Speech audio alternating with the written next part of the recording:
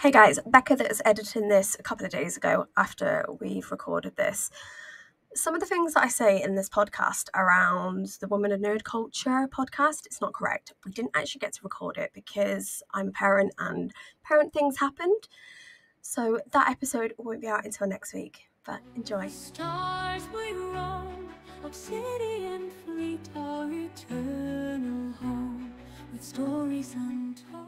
Hello, and we are here with your Saturday, slightly earlier than normal edition of Fleetcast, Doctor Who edition, woohoo! And as per usual for Doctor Who, I am joined by the ever lovely Ben. How have you been?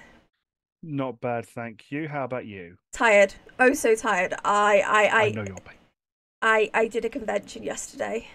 Oh, which one? It was just one in Sunderland. It was a little one. And they had a guy from Star Wars and something else, but they weren't actors that I knew really, to be brutally honest. But they had loads and loads of like scenes and stuff that you could take photos in front of and things like that. And obviously I know, sort of thing. I was there with my tiny human and some friends. So it was good. It was good. It was actually probably the most family friendliest con that I've been to, because they had tables set up with board games, they had tables set up with just colouring, and they had bouncy castles. So it was. Oh my god. Yeah, and they were letting adults on there as well. I was going to say, were you tempted to go on? No, but I did think I was going to be the one that was going to have to rescue the children if they got scared. But they did fantastic. I'm really proud of the people and the kids that I went with. It was fantastic, but I'm very tired. Yeah, I can imagine. But we are nearly at the final countdown for this season of Doctor Who. We are nearly there. We've got this episode, and then we have got the double feature. The double feature, which is the final. It's been a long road, hasn't it, this time? Getting from there to here. My crew on Atlantis are going to be really proud that you've done that. Really proud. But yes, it has been a terribly long road getting from there to here. It really has, and I don't know how else to explain it. It's not been a tough ride, but it's just been long. It's just scheduling. That's the problem. It's literally scheduling. Because we are two grown-ups who have got. Well, you've got a very, very grown-up job. I've got a grown-up job, but I've also got a child to keep alive. I've just got a grown-up job and a weirdly active social life. Yes, you have got a very active social life. But I'm slowly trying to actually tone that down because I can't keep up anymore. I'm getting too old. Oh, bless you, Ben. You finally realised that you're getting too old. In the immortal words of Murtaugh in Lethal Weapon, I'm getting too old for this shit. Yeah. Yeah, oh, bless you. Yeah, so you've hit 30s, haven't you? Yeah, I'm 32. Yes, yeah, that's when it happens. To be fair, yeah. It started happening when I hit about 21. Yes. Slowly crept along. Yes. So we are very tired. We're here and we want to talk about this episode, which we are now referring to as the Bridgerton episode.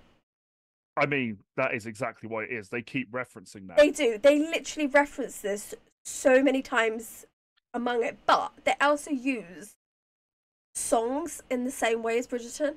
So they use. Oh, I've got notes. I've got notes and everything. Well, yeah, because they use "Bad Guy" by Billie Eilish at the start, and then they use "Poker Face" later on. Yes, which I particularly the Poker Face orchestral cover I absolutely loved. Yes, so the tracks are in battle mode. They are actually done by the Bitumen String Quartet, who use music they also use on Bridgerton. So they have done a really, really good job of making this the Bridgerton episode. But what I also like about this episode is the fact that some of the directors, you've got Kate Herron, and she's very, very well known for her female-led comedies. She was actually one of the directors and executive producers of the first season of Loki. Okay. She also directed an episode of Daybreak, which is another Netflix series. And she's directed 4 episodes of Sex Education. Love that show. And she's going to be the director in the 2nd season of The Last of Us. So these I've still not watched the 1st season. You've got to. So she is a very, very good director, and you can actually see that in this episode. I actually feel like this episode was probably one of the best put together ones. So, yeah, I think, don't get me wrong, my favourite one is still 73 Yards. That is hands down my favourite episode of the season, Country Mile. But this episode is a very, very close second for me. Yeah. It's also the one episode I feel they could have put anywhere in the season, be it at the start, be it at the end, anywhere you like. Like, yes. If they, like I said last time, if they'd made this the season opener, I would not have complained. Yeah. Yeah. But obviously it's down to scheduling. It literally, this season has been a mishmash because of scheduling. Because obviously, it was still filming his previous show. Yeah, but also they filmed it over a year in advance. They could have just put it together in a different order. Yeah, but I think I think they were still struggling with trying to do timings and stuff. I don't think they knew what they were doing when they did it. I think they were still trying to find their feet again. Yeah, I'll agree with that. Also, going back to the trivia, fun fact: the Duchess, the actress who plays her, was previously in Torchwood. Yes. Because she was the one who stabbed him in the back in the pilot episode. Yes. She was also in Luther as Luther's ex-wife, who was now married to Paul McGann. Yeah, there is a lot of good actors and actresses that have come into the season of Doctor Who. You know, I am not disappointed by the cast that they've put together for this. Yeah, I'm also not disappointed by this episode's Captain Jack Light. Yes. Okay, so we've got into that. I am going to go into the myths of this series, of this episode, okay? Because we've all watched it, so I don't think I feel like I need to say spoilers or anything, because we've all seen it. It's been out, what, a month and a half, 2 months now? I think 2 months now. Yes, so there are some myths around this episode. So, the myths around this episode is they think that this was going to be the Jack Harkness basically being recast episode. But they also, there has been rumours that this episode was going to be, basically they were going to reveal the Duchess as the Rani. That was what people actually expected from the trailer. Oh. Yeah. See, I don't remember the trailer, so... See, I don't remember the trailer, but I do remember seeing conversations around it, because I haven't actually really watched any of the trailers for this series. I don't think. I watched the first one, the one where it had the bit where it made a big deal of how... I watched 73 Yards. That's the only one I watched. And that was because it was at the end of the episode. And that was the block of episodes that I saw at first. And then it was 73 Yards. Yeah. Yeah. No, the individual episode trailers, I watched the one for the finale.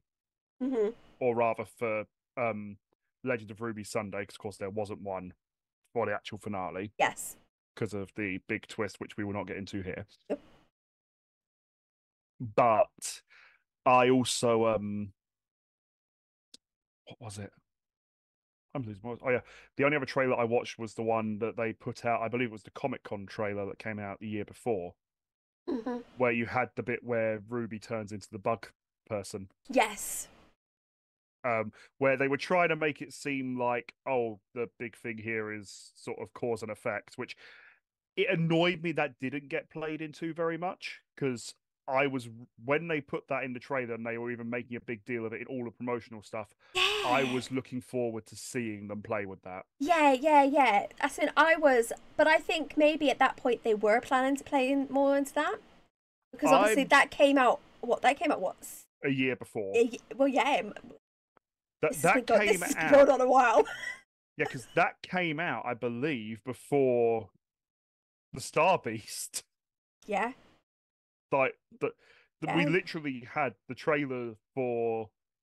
Well, we didn't get a trailer for the specials. We just got a trailer for the season. Yeah. So, been a long road. Oh yeah. Final countdown. Do-do-do-do-do-do-do-do. But yes, this episode, as we've known, it's called Rogue. And I didn't realise until I was doing research after the fact that there was actually a difference between the BBC version and the Disney Plus version. Because Is there? yes, because this episode had a dedication to William Russell, who died in the week of the initial broadcast. So obviously, when this was put out live, it had in memory of, Yeah. but that didn't happen on the Disney Plus version or any of the other versions that came across the I country. don't in any think that was country. on the iPlayer version. It was only on there for the first week, Okay. and then I rewatched it this morning. yeah, it was and there. I It didn't was see just there on the initial week of it. And obviously the initial broadcast on BBC. So yeah, there was some differences between it, but this episode, I love just how this episode starts, because it kind of starts with, in the mist of the night in Bath, which I love because Bath and Bristol are not used enough in any of the Doctor Who. Even though the settings are used, it's never kind of acknowledged in there. We are in 1813 and we're in the midst of a ball. And two men are walking outside in the gardens. We've got Lord Gapin, which I love the name of. I love the names in these. Angry with another lord who's called Lord Barton, declaring he's tarnished his sister's reputation. And obviously Barton mocks him back and basically challenges him to a duel instead of talking. And this literally reminds me of the first series of Bridgerton. Yeah, the thing that because the exchange between, I can't remember the character's name, which is really bad because the brother who was in the main character in season 2 was my favourite character in season 1. You're on about Anthony Bridgerton. Yeah, when he finds out about his sister and the Duke, where he goes to the Duke and starts squaring up to him. Yeah, it's exactly the same. They have literally taken that scene and done it. And obviously, but what I find... Sorry. No, please.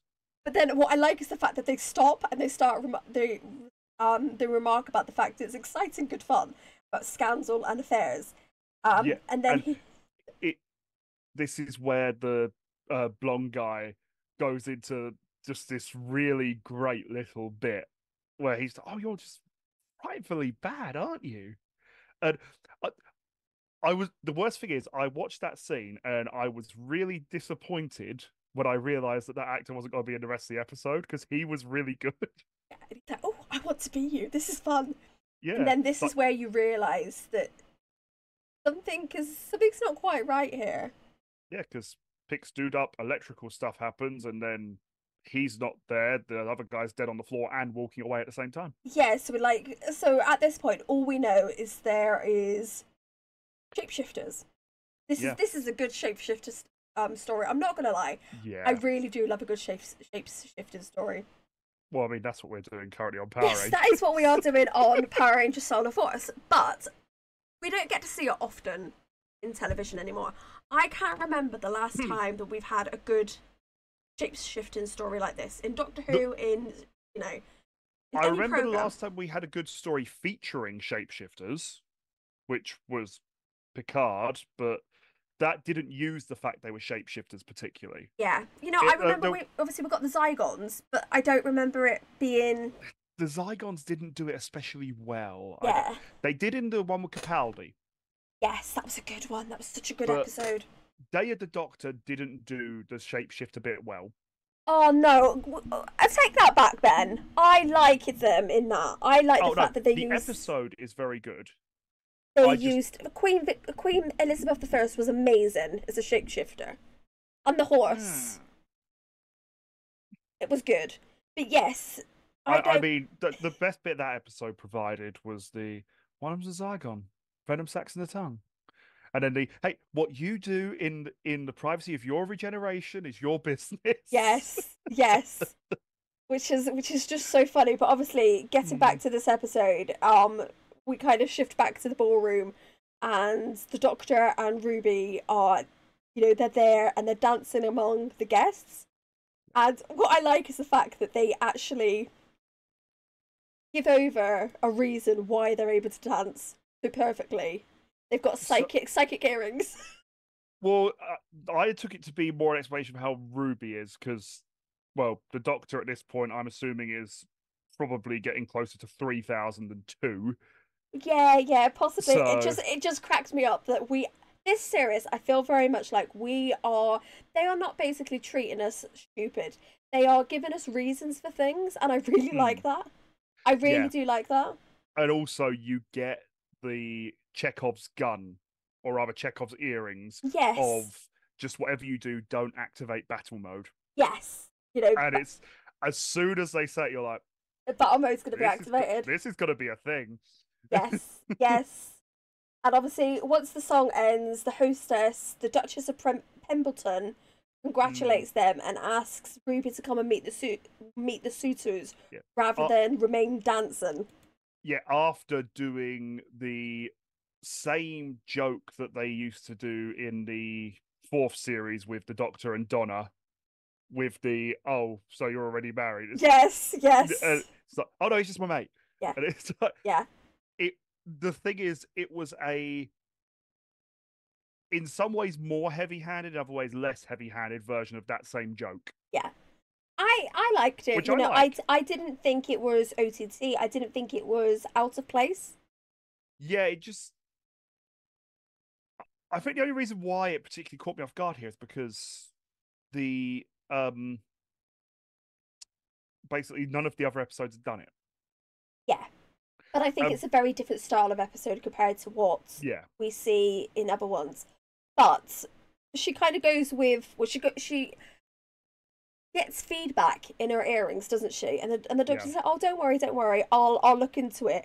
And he's like, and here we see for the first time the pink sonic screwdriver. Yes, but I'm still not sure if that's lighting. No, there was a thing on the Doctor Who YouTube channel in one of the shorts. Okay. Where they had the prop, and it is indeed a pink version of the sonic screwdriver. Oh, okay. I didn't know if it was just lighting. No, it looks like we now have the Technicolored sonic screwdriver. I'm not overly concerned about that. I don't mind it. I'm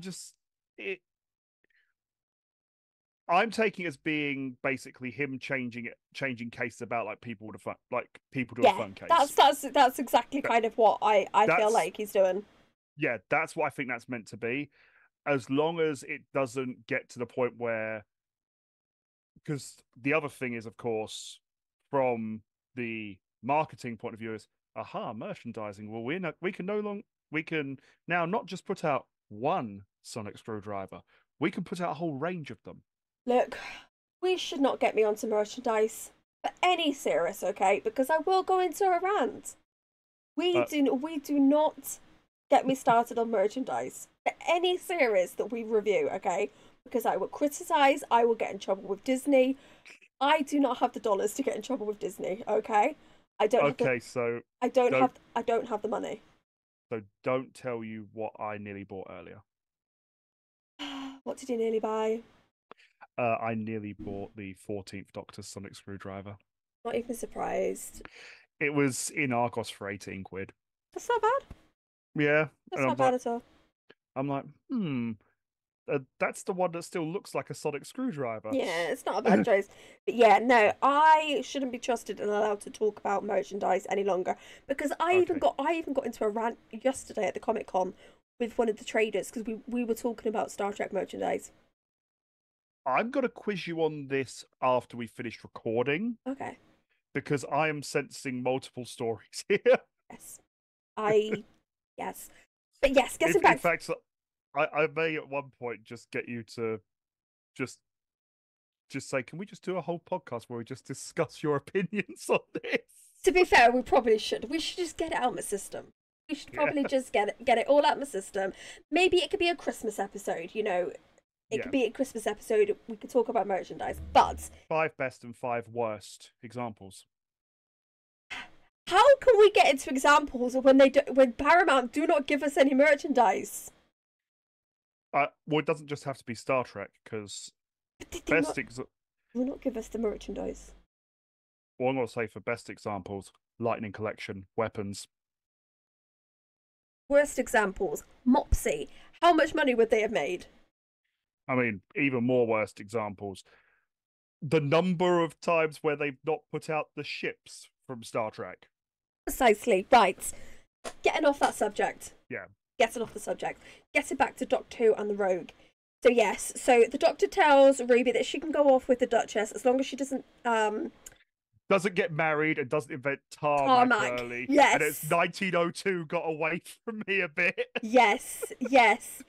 And I do like that, and obviously the Doctor is also another reuse of a joke, because back in Girl in the Fireplace, there was among other things, I think I just invented the banana daiquiri 100 years early.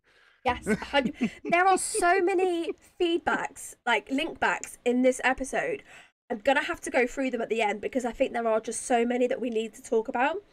I mean, there's one that we naturally come to in the course of the episode, which is the best one. Yes, yes. I'm hoping we're talking about the same one. But yes, obviously the Doctor gets out his sonic screwdriver and scans for alien technology, leading him to notice a well-dressed, handsome man brooding atop a balcony, which is 100% Captain Jack Harkness Mark II. Point two, what are we calling him? 2.0. 2.0. And obviously he's observing rather than getting involved.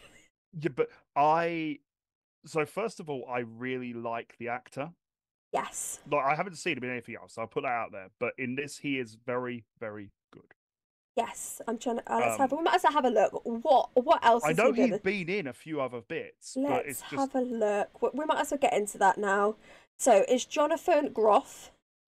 Yeah, that's right. He has several awards. Actually, he's got a Tony Award, a Grammy Award, as well as a nomination for a Primetime Emmy Award. So he began his career actually on Broadway in My Life. This is probably where we recognise him. He was King George III in Hamilton, like the original production.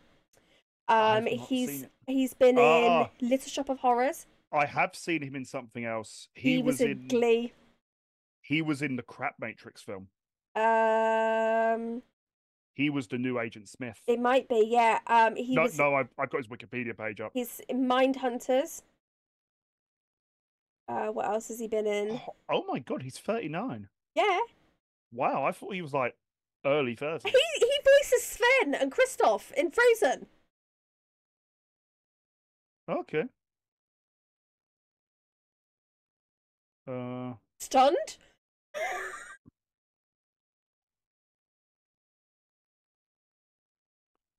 Wow, they've got some good. There was me going on about good actors. He's really good.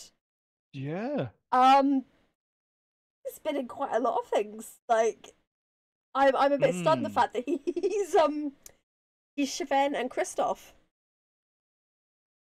He's worst Agent Smith. I'm sorry, no one's got to compare to Hugo Weaving.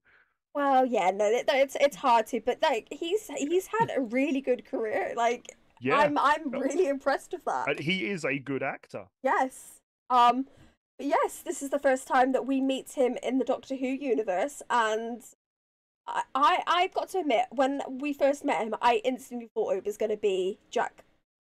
I did really, really think it was Jack. But at this point, that's all we know about him, because then it kind of shifts back to Rose mingling with the Duchess when, obviously, the Lord Barton copy returns and begins... Who's mingling with the Duchess? Lord Barton. No. Who's mingling? Oh, sorry. Lord Barton's copy. No. You said Rose. Oh, did I today again? No. You don't make the mistake that the Doctor made during the song in Church on Ruby Road and mix the two blondes up. It's really hard because and Rose sound really, really, really similar, and they look similar, and they're both pretty young blonde girls. Yeah, and I get a bit confused with blondes. But yes, they are there with Ruby Sunday. Yeah. And they are not Rose Tyler. No, not Rose Tyler. Ruby Sunday, and obviously Lord Barton's copy is flirting with her.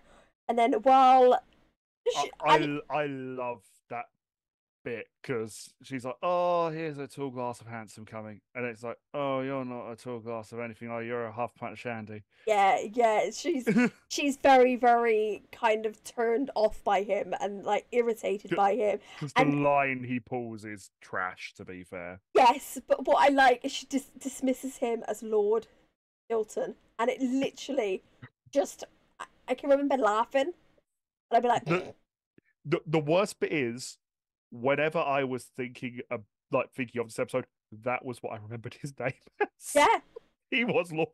yeah, 100%, like Lord Stilton. It's just so funny. But obviously she shocks him, and he doesn't notice, he doesn't like realize it. But this is when she notices the portrait of an old woman, and who is it? Yet again, Susan Twist. Susan Twist is back as the Lord's mother. Deceased mother. Yes, and obviously she recognizes it instantly as the Villain Guard's ambulance hologram, and then she recognizes it as Penny Pepperbean and others that yes, well Penny Pepperbean, and obviously she notices that it's the same as several other people they've encountered off screen with the Doctor on the travels, and obviously. The Duchess then approaches and explains the woman was the mother of the Duke, whose mansion they're in. Yeah. And then, though she finds her disturbing, and I don't know about you, but when I was watching this episode, the eyes of the portrait seemed to follow. She comments on it. Yeah, you kind of get that feeling of, oh, it's creepy. So, this is actually something that a lot of people do comment on. When you see portraits of people, you do always feel like the eyes are following you around the room. And it is a well-documented phenomena. Yeah. Like, it's... Ironically, I think it's because we all watch a bit too much Scooby-Doo as kids. We're not going to judge you because I watched Scooby-Doo this weekend. Oh, are you kidding? I absolutely, particularly the live action movies with Freddie Prinze Jr. and Sarah Michelle Gellar. No, I like the cartoons. I like the cartoon, but I love that particularly the first one where they had Rowan Atkinson in it. Good one, but yes, it is a well-known phenomenon. But I do like the fact that it is just so creepy in that moment to the point that I thought, oh, this is going to be a thing. This is where we're going to find out who Susan Twist is. We might find a little bit more. And then that was it. We didn't really find anything else. Well, so, going into it, and obviously we do know now this was not the case. I had a brief period where I wondered, because everyone keeps mentioning the Rani, and I saw one thing brought up online the other day which made a very good point, which is Russell T Davies likes to bring back classic villains in order. Really does. Now, here's the thing, because everyone's saying, oh, that's why it's going to be the Rani. I'm like, if he's doing it in order, Omega comes first. But Omega is also to be fair, he's got the same number of appearances as the Rani, but he is a villain who I think is much harder to do well. Because of what he is. Yes. But I legitimately thought that Susan Twist was going to turn out to be the Rani at one point. We just didn't know. And obviously in this episode we still don't know. But yeah. It just, and then obviously they kind of discuss a little bit more about the mum, and obviously discussing how creepy the image is. And then the pair notice that Barton is trying to flirt with someone else. Lady Beckett, I believe it is. Yeah. And the pair soon leave the room together. And obviously Ruby is a nosy Parker. And she follows them outside while the Duchess goes off to pursue someone who's wearing the same dress that she wore last year. Yes. That's what that's about. Which is just hilarious. But we then get to the moment that we've kind of been waiting for, is where the Doctor... Well, no, first of all, we get the bit with the Duchess outside, obviously confronting a woman, but then you have her with the housekeeper, who starts complaining about how she made a mistake being the help. and then basically does the same thing that happened to Lord Stilton earlier. Yes. Yes. So the Duchess gets barbecued. Yes. And then, yeah. Then we kind of we get the Doctor and Rogue, and I love this because the sort of the Doctor is actively trying to one up Rogue. Yes, and I kind of like the scene because obviously it's on the balcony. You know, they're both staring across the balcony, the scene below with the dancing and stuff. And no, that was earlier. Now they're walking through. Yeah, because at this point they're now walking through the thing. Okay. And this is where, as I say, the Doctor is because earlier on when they were at the balcony again, the Doctor was actively trying to one up him, but it wasn't quite. He wasn't being quite so. I don't want to use the word aggressive in it, but at that point he was just doing his typical slightly showboaty bit. Yeah. And sort of the I know better than you bit. Well, yeah, because he asks him, obviously when he reaches him on the balcony, he says, oh, are we expecting trouble to come? Hence why he's not, getting involved in the celebrations. And the man, Rogue, obviously says to him, oh, follow me outside. And then obviously... Fast mover. Yes. And then that's kind of where it gets a little bit more complicated. Because both of them think that the other one is the one who's done it. Yes, obviously. And then back at the mansion, Ruby reaches the library, hiding behind a bookshelf where she's listening to Barton and Emily argue. Yeah. And obviously Barton reveals that he can't marry Emily despite her feelings, and it kind of gets really quite complicated. And then Ruby... Now it really does turn into Bridgerton. Yes, it really does turn into Bridgerton. Like, if we were in any doubt before now, this is where we were like, okay, we are just in a Bridgerton episode. And obviously, Ruby, this is the part why I kind of laughed again, because Ruby kind of knocks over a book, causing them both to notice her. And obviously Barton excuses himself and leaves, and Emily's crying, saying her reputation is ruined. Ruby called them having an affair outside of where... She called them having a conversation. Yeah, but that's what obviously I know. It's because of the time. Emily says, and obviously Ruby convinces her that they should just go and dance, take their minds off the situation. But I find that we kind of only get like 5 minutes in each area before it kind of flicks the other one. Yeah, although what I do... So yeah, first of all, they definitely do keep flicking. The problem is this, because the writers very much wanted to put the Doctor and Rogue together alone. Past the episode, it feels like the stuff with Ruby is almost tacked in because they were like, "Oh God, we need to do something with her." Yeah, it does. It does feel ever so slightly like that, especially at this point. Yeah, ironically, at the back end of the episode, it starts to feel like now the stuff with the Doctor and Rogue is being tacked in for the sake of exposition. Yeah. And it goes from the Doctor is the A plot to Ruby's the A plot, back to the Doctor's the A plot. Yeah, and that's my only criticism, to be fair, of this episode. Because I feel like the two plots are kind of fighting each other at points because they both want to be center of attention. Yeah.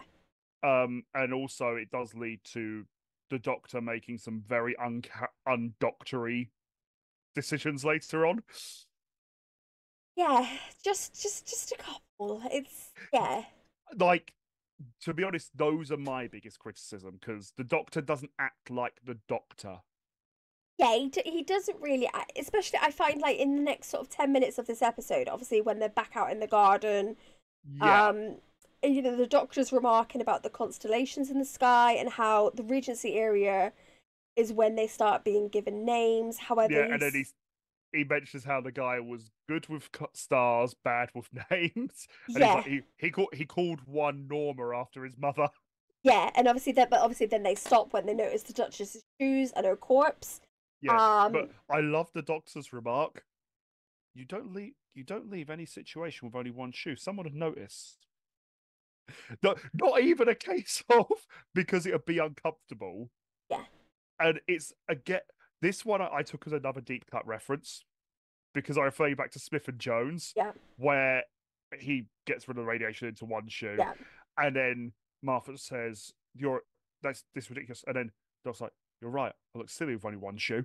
Yeah. It takes But the this, other I mean, one there off. are just so many callbacks in this episode to previous seasons, to previous moments in the series, and it's a fascinating episode from that point of view.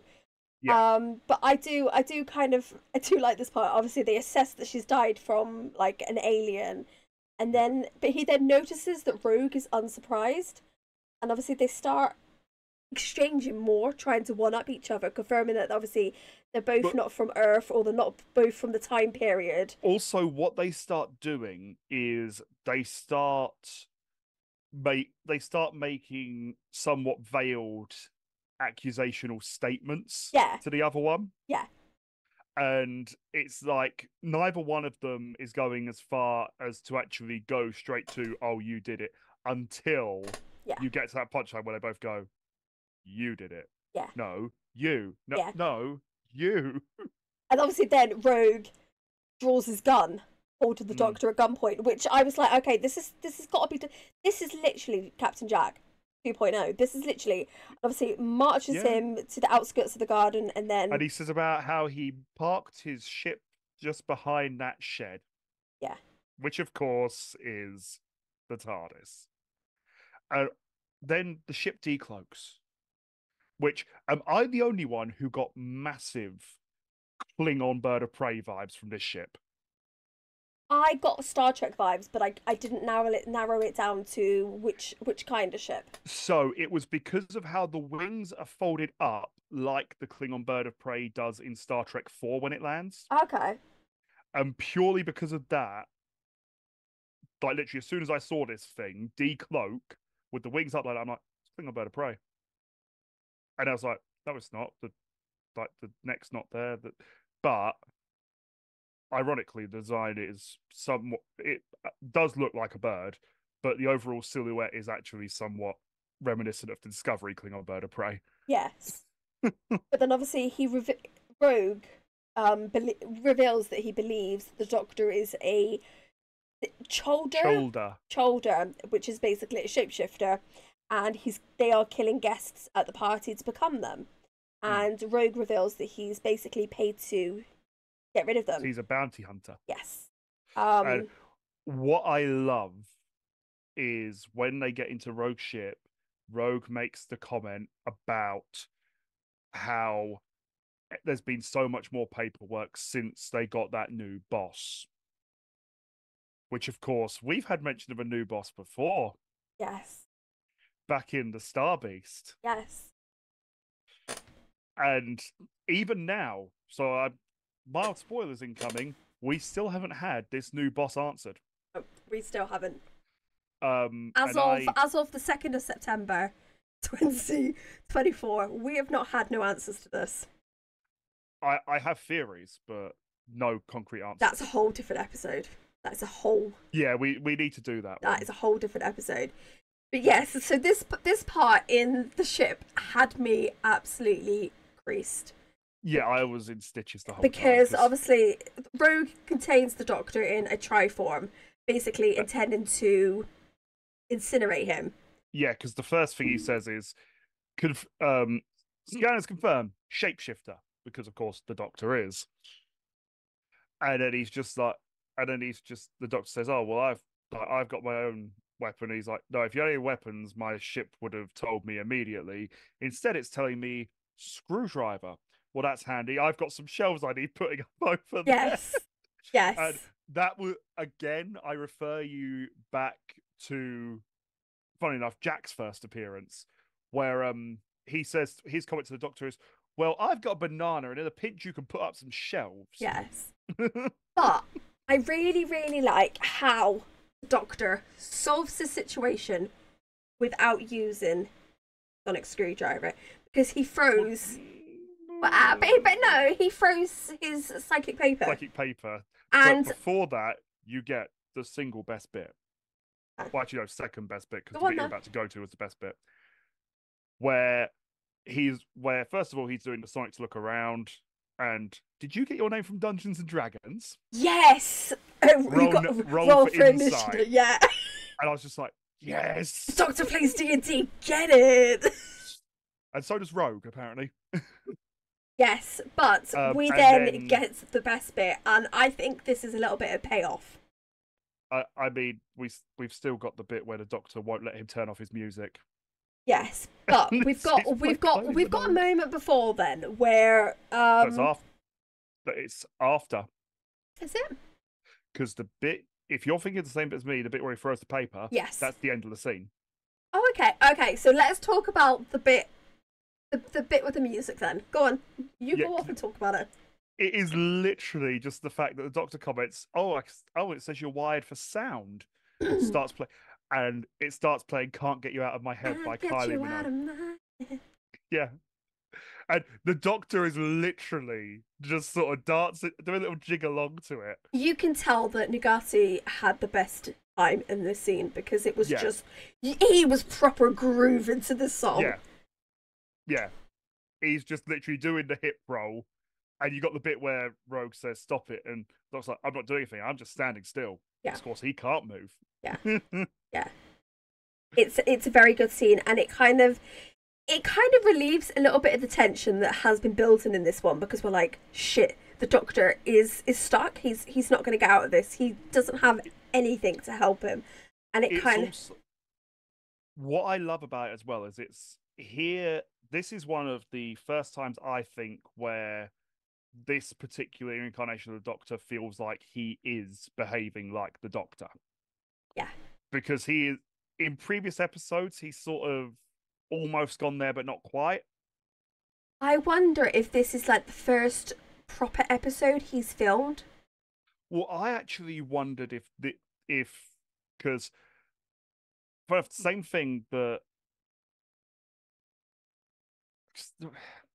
no, because they knew he was cast from the word go. Because obviously, with Matt Smith's earlier ones, you can actually tell some of them feel like they weren't written with that specific Doctor in mind. Yeah, I don't think it's the writing. I think it's more him getting into the role. Yeah. Because it's got to be very hard. Because what they had were 8 episodes this year. Well, he only got really involved for 6 of them. Yeah, because he's in like 2 scenes in each of the other 2. Yeah, so he didn't really have much time to kind of get into this character. And I think obviously in previous episodes that shows, but in this one I do feel very much like he is finally finding his groove and getting involved. Yeah, and also he's doing what the Doctor does, which is going, okay, yes, he's on the back foot, but rather than just starting to attack his adversary, what to do? He starts making them angry. Yes. Because he knows that if he makes them angry, they will make mistakes. Yes, and obviously he does because he throws the psychic paper and... Yeah, because Rogue's about to incinerate him and he throws the psychic paper because it's already showing the holographic image of him. Yes, and then it reveals all his other... Yeah, because the bit that... So, I have a tiny nitpick with this. Okay. The fact that there was no order to them, because it got literally the images that come up, you get 10, then 13, then 1. Okay, so that really doesn't bother me. Really, really, really doesn't bother me. That was me getting a little bit OCD. Yeah, that's definitely you with your OCD, but... Particularly because previous episodes have always done them sequentially when they go through them. But they didn't for this episode because, obviously, we have... Shulker Doctor. Yes, we have Richard E. Grant revealed as a canon Doctor, and I want this. Love this moment that we get with this Doctor being... You know what I kind of want, though? What's that? What I kind of want is... Yes, have that. But actually, there's no reason why this has to be pulling from any kind of memory thing the Doctor's got. Yeah. there's no reason why that it can't be when it comes to where Nshuti's doctor regenerates. That is what we get. Yeah, there is. Like, and it wouldn't surprise me because Russell T Davies has done things like this before. Yeah, and also, let's face it, Richard E. Grant would be a good doctor. Yes, he like, would. He is a good actor. Yes. But obviously, I put the images up on the screen because I think it's important for people to see it because I actually missed this first time I watched it. Yeah, so did I. I thought it was a really bad render of Eccleston. Yeah, that was me. That was me. And I thought, they're doing. I was like, they're doing Eccleston dodgy because obviously he's being a bit funny with Doctor Who again. This was literally right after he'd been on that convention where he'd literally said for him to come back, sack Julie Gardner, sack Russell T Davies, sack Phil Collinson. Yeah, this is obviously. And obviously, Rogue lets him go. That obviously he reveals. Then Rogue's response is just, "Wow." Yes. So it's revealed that obviously the Doctor's a Time Lord. He's from Gallifrey. He's not a Tolger. And then it kind of gets back to the ballroom, where the Duchess copy meets the Barton copy, and they kind of observe the dancers and they kind of discuss their plans. Yeah, this is again where the plot starts to be at odds with itself a little bit. Yes, it kind of it kind of suffers from this back and forth that they're trying to do. But what I kind of really like is the fact that they comment that they thought that royalty would show up, and I'm like, oh my god, if Queen Charlotte showed up, that would have been amazing because obviously the children want to cosplay royalty. I absolutely love the characters and the fact that they are cosplaying creatures, and that is their biggest love in life. I do love it. I'm not gonna lie. I honestly think this should have been the episode that they screened at Comic-Con, just because it's the cosplay bit. Yeah. They would have got so many laughs out of the audience for that exact point. Yeah. Obviously, but the Duchess remarks that obviously because she can't have royalty, going to settle for Ruby, because her personality is interesting to her, which is weird because, like, from what we've seen, they don't take on any kind of personality points from the person. Yeah, I think she would just enjoy playing Ruby. I think that's what it is. Yeah, it's just the way that it's sort of phrased and put out is very bizarre. Yeah, I didn't see it as bizarre. I just thought, she would enjoy trying to pretend to be Ruby. But obviously, Ruby and Emily leave the ball room and they find another corpse, don't they? And Ruby's like, okay, well, we need to find the Doctor. And then we get the Doctor and Rogue in the TARDIS. Yes. Which first of all, I love the Doctor's line when obviously the TARDIS makes sort of the groaning noise, which she's been doing that a lot since, well, Wild Blue Yonder was when that started. But the Doctor's comment is, oh, it's indigestion. She doesn't like bounty hunters, something about the moral void. I'd forgotten that. I love that line. I'd forgotten that, yes. But I do like the fact that it is hinted at. And obviously... Yeah, well, when you've watched the rest of the series, you know exactly why it is. Yeah. But it's sort of... What I love is the fact that they did start setting up back in the second special. Yeah, they really did. You know, this was a very, very well played plot.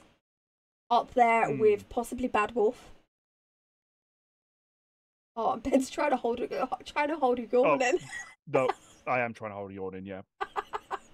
Oh, bless you. That's not a reflection on you. That's I'm tired. We're grown-ups. We're tired. Yeah. I would... So...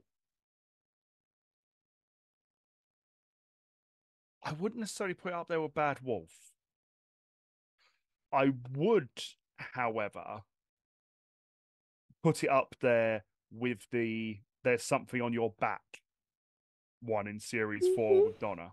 Okay, I think that's a conversation for the next episode, because I think we need to we're gonna have to line them up. We need to have the context. Yeah, we need to have the context. But yes, so jumping back to this episode, and obviously them being in the TARDIS, they're obviously trying to adapt the console to make a triform so that it would send the soldier to a random it would make them to a random but isolated dimension in the universe rather than killing them. And obviously I love that this leads back to David Tennant's Doctor, where we had the People of the Blood? Family of Blood, yeah. Also, what I love is where later on when the Doctor finally gets pushed too far, which there is something else in this episode which I'm going to discuss with you when we get to that point, or rather when we get to the end. But he goes from doing this for a good reason to suddenly he has the worst possible reason for why he wants that. Yes. But this is another. This is just another jump back to another plot point. Yeah. And you can literally just see all the different versions of the Doctor playing out in this scene. But what I love is the fact that how they kind of decide to draw out shapeshifters, because they are going to create scandal. I love this scene. This scene is just so good. They suggest that they're going to dance, and that's what they do. What I love as well is the fact that Rogue says, well, how is that going to cause scandal? And Doc's like, oh, you really don't know anything about this time period, do you? Yes, and I absolutely love this episode for it. I do think this is one of the better episodes that we've seen that highlights, LGP situations and how that time 95% of the episode as well, it does it very well. Yes. The one point where it doesn't is the point that we're going to be coming to in the next scene. Yes. Obviously they return to the ballroom, meeting with Ruby and Emily. But what I kind of like is they both realise that they're caught up in the shapeshifters issues. Yeah, in the game. And the Doctor deduces from Ruby's mark about how very Bridgerton the whole situation is. Yeah. And how obviously they're taking the forms of cosplay inspired by the show's drama and scandal. And obviously they go off to dance. And it's, we've got the scene where the ballroom is shocked by two men dancing together. And then eventually the Doctor breaks up the dance by starting an argument with Rogue. I do like this scene, I'm not gonna lie. No, this part was good. Yes. And the way, first of all, they managed to play it both heightened and understated at the same time. Yeah. Which is very impressive. Yes. At no point does it go into full, it's melodramatic because it's supposed to be. Yes. But it doesn't become farcical for it. Yes. And that's one of the things that I love about this particular scene. Just the performances they both put in were...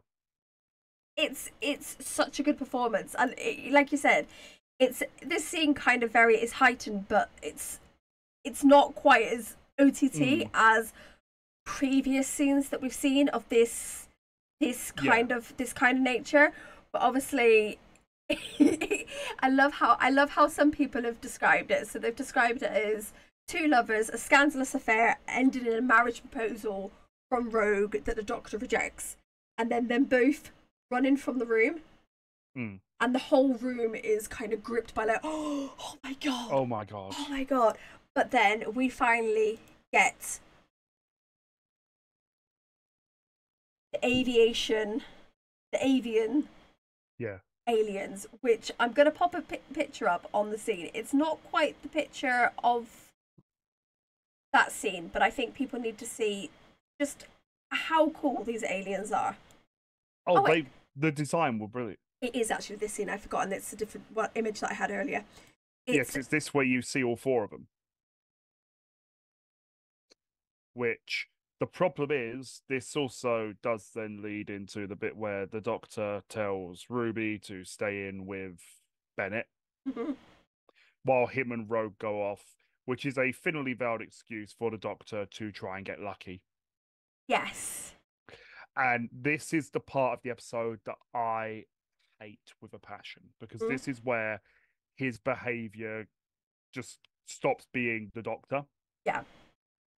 Because he knows full well you have shape-shifting, murderous aliens there.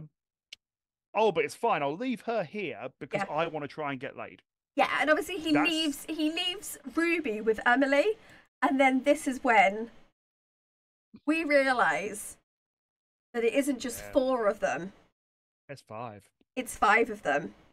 Because also, this is where I'm really impressed with the makeup. Because they managed to because the girl who played Bennett was sort of, again, quite an attractive young lady. Yeah. They managed to make her look god-awful, that makeup. Yes. And obviously, she's decided that she wants to cosplay Ruby. And then there is a flash. And you just hear the scream. Yes. Because the horse goes into the corridor. Yes. And once again, that is the point where it just becomes like, it's chaos. For God's sake, Doctor, what are you doing? Yes, because then obviously the Duchess announces that there's going to be a wedding. Yes, because now the Doctor, after having just, when they went outside, a cheeky little snog with Rogue, because, why not? Yeah. Then has the bit where Ruby comes in with the shoulder. Yes. And it is basically said that they have killed her. But the Doctor is absolutely devastated. The thing is, what people forget is the Doctor hasn't actually had a lot of his companions get killed. No, he hasn't. Because everyone is under the misconception. It largely comes from the Moffat era, where that happened a lot more than any other era. Yes. But if we're going, I'm excluding Big Finish stuff here because I've not listened to it or I don't know all of them. I know there's a couple in the Paul McGann stuff where they get killed as well. Yeah, but that's the time of war. That is a slightly different vibe to. But there were, in terms of sort of main series companions, there was Adric. Yeah. There was, I don't even count Amy and Rory. No, but they didn't die. They were literally transported back in time, so they lived their lives. I count Clara and I count Bill. Yes. Those two. But it's different. But it's different. But even then, they're different because they do get lives. Cheats. Yeah. So in theory, it's a very, very big misconception that the Doctor's companions die. Yeah, it's very, very rare that the Doctor dies a lot. Yes. Like, to be quite honest, his life insurance policy would cost a small fortune. Yeah, there's definitely. Like, imagine the premiums. Yeah, I try not to. But obviously, it kind of embittered. This is the part where the Doctor kind of twists, doesn't it? He kind of shifts and he changes because obviously he's very bitter now. That is also one of the parts where, again, I can actually see previous Doctors in it. Because, as I mentioned back in Wild Blue Yonder, the Doctor is Machiavellian. Like, because the whole thing in Series 8 with Capaldi, where there was the whole "Am I a good man?" as the through line, and of course the answer is no. The Doctor tries to make people think he's a good man, but no, he is, like, as I say, he is Machiavellian. He is at times bordering on sadistic. Yeah. And this very much plays out in this moment because obviously he asks Rogue how long does a shoulder live? And obviously it's 600 years. Yeah. And then the Doctor's response is, good, that's a long time to suffer. Yeah. Because he has now gone from, I want to do this because I don't want to kill them, to I want to do this because I want them to be tortured. And I want revenge. Obviously, he goes back and interrupts the wedding. Which, again, I love how he plays this, because you get that bit where he holds up the thing. And it's because he first of all comes with the, I object. I'm sorry, if we got to that bit yet. Yeah. And it plays back into there wasn't even Day of the Doctor. It was one of the other ones of Day where it's, I'm rubbish at weddings, especially my own. Yeah. Yeah. Yes. But obviously, this is the moment after he's activated the Triforce that we reveal that Ruby is actually herself. She activated battle mode. Yep. Deus Ex earrings. No, sorry, Chekhov's earrings. Chekhov's earrings, yes. She kind of activated herself. And then we get the poker face cover. Yes. Which I loved. Yes. This part is good. Obviously, we've then got Emily's copy appearing. The fact that her nose is broken from Ruby hitting her. And then obviously... You see what she did? Yes, it's so funny. Obviously, Emily then charges at the Doctor only for Rogue to intervene and obviously force her into the Triforce trap. While forcing Ruby out. Yes, so Ruby is saved, Rogue is trapped. Other bit. You had the moment where the Doctor gets asked, can he do it? Yeah. Can he kill Ruby to basically save the world?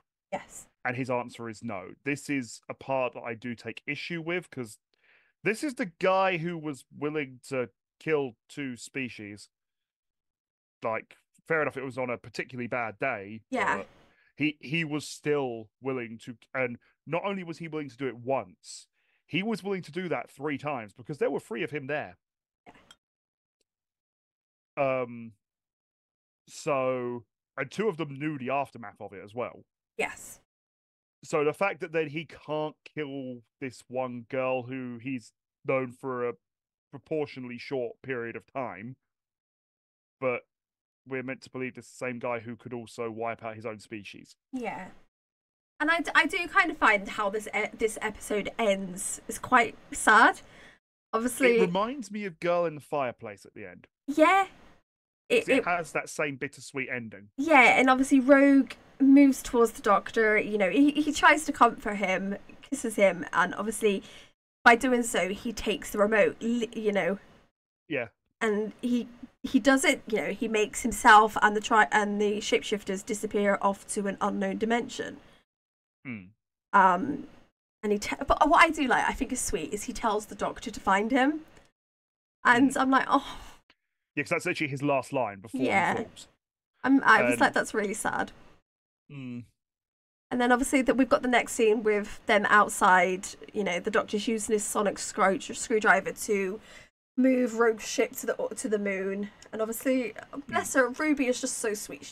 She's saying to him, "Oh well, we're trying to find him," you know. And obviously, but the Doctor kind of snaps at her, saying, you know, stated, you know, there's endless numbers of dimensions. Finding Rogue is not possible, especially as he never revealed his real name. But then, like, the Doctor kind of shifts and he's like, "Okay, right, let's go." And then obviously we realise that it's all fake. You know, it's his new get up and go attitude is all fake. But it's just really sad. I don't like how this episode ends. It's very much like you said. It's very much like The Girl in the Fireplace. And I don't like how that episode ends. So yeah. Yeah. Like, yeah, I don't basically hit the nail on the head. I don't like it. I don't like it. I think this.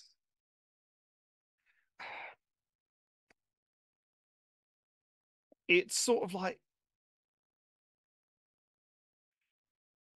first of all, as I say, I don't like the Doctor's behavior for about half the episode. Yeah. Because it does feel like his priorities are all wrong. Yeah. And ironically, in this scene, it feels like they're all wrong in the opposite direction. Yeah, he kind of very, very much shifts. But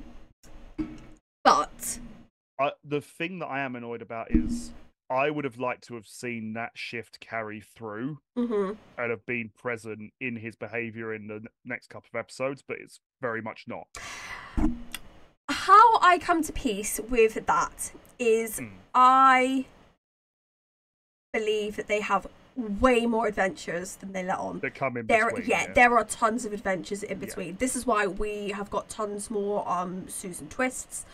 There are tons more.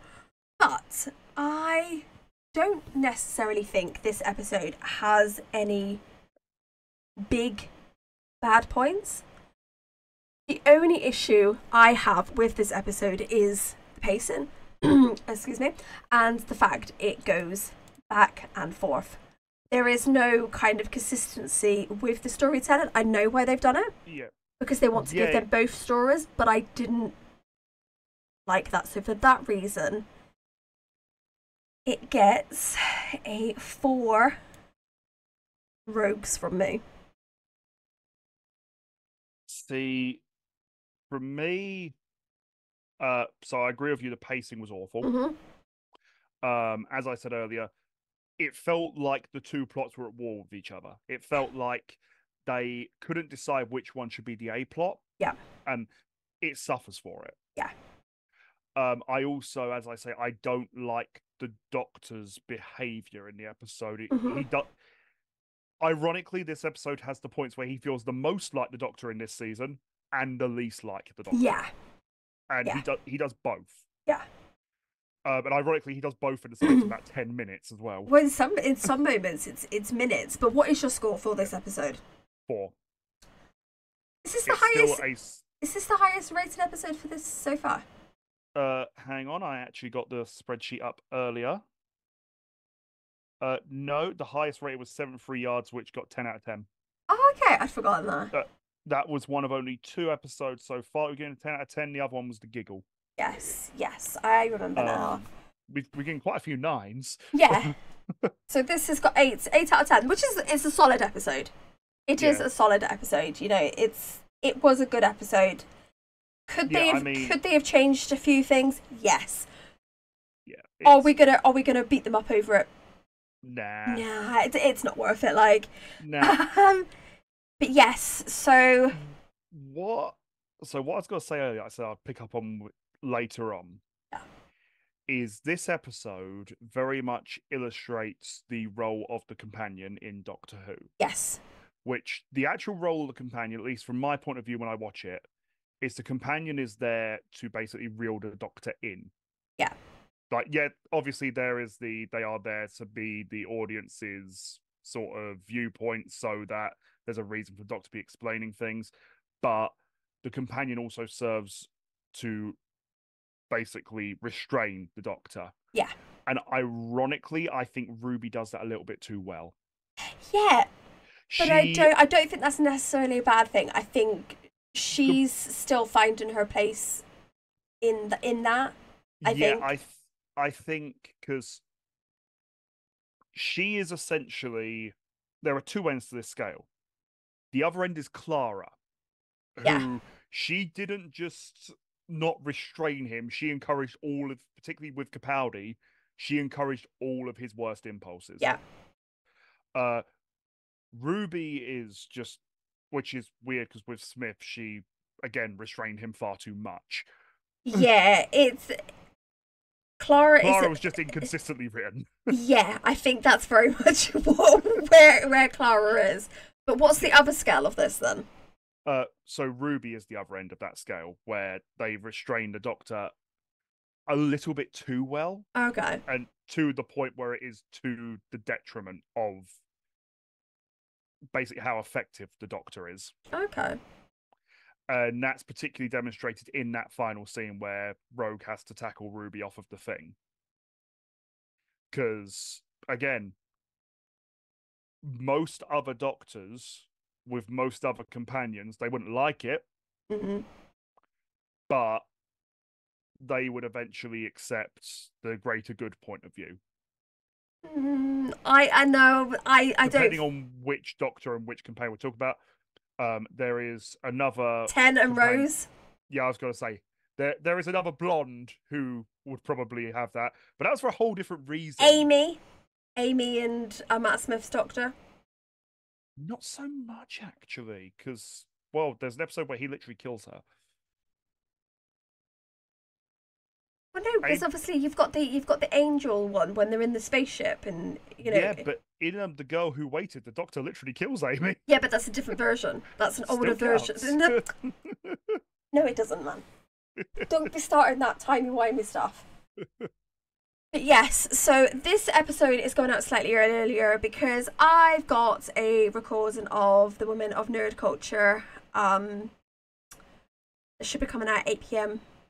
this evening. But Ben, who's your favourite kick-ass woman in media? Ooh. This is a tough one. This is a really tough one. I'm trying to avoid the cliches, because the first one that I come to is Princess Leia. Okay!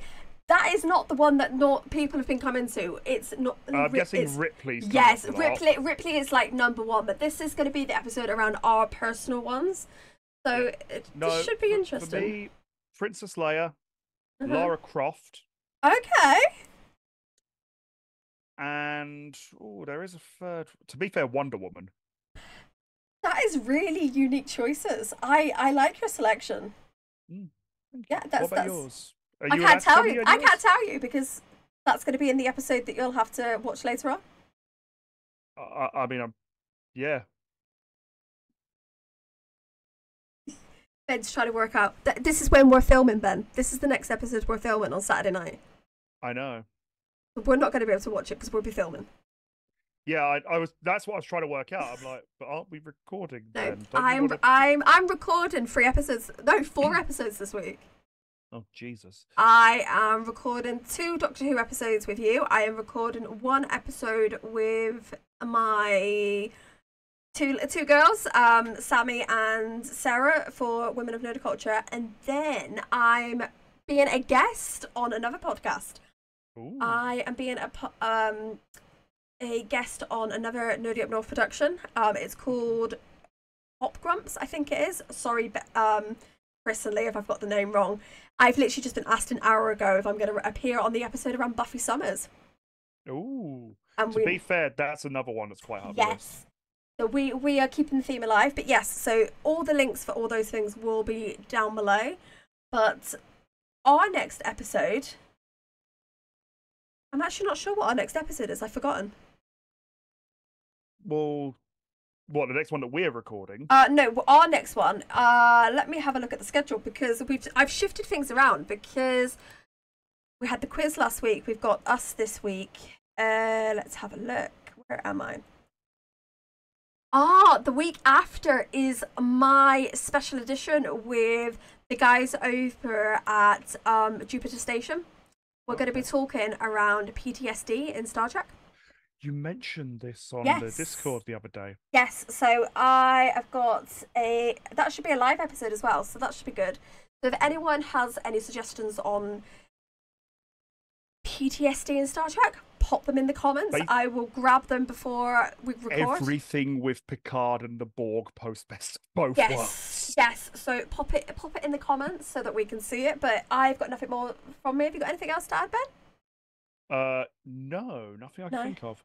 No. Okay. So until next time, stay lovely and logical. Stay safe. See you on the flip side. Bye now. Bye. In the vastness of the stars we roam, obsidian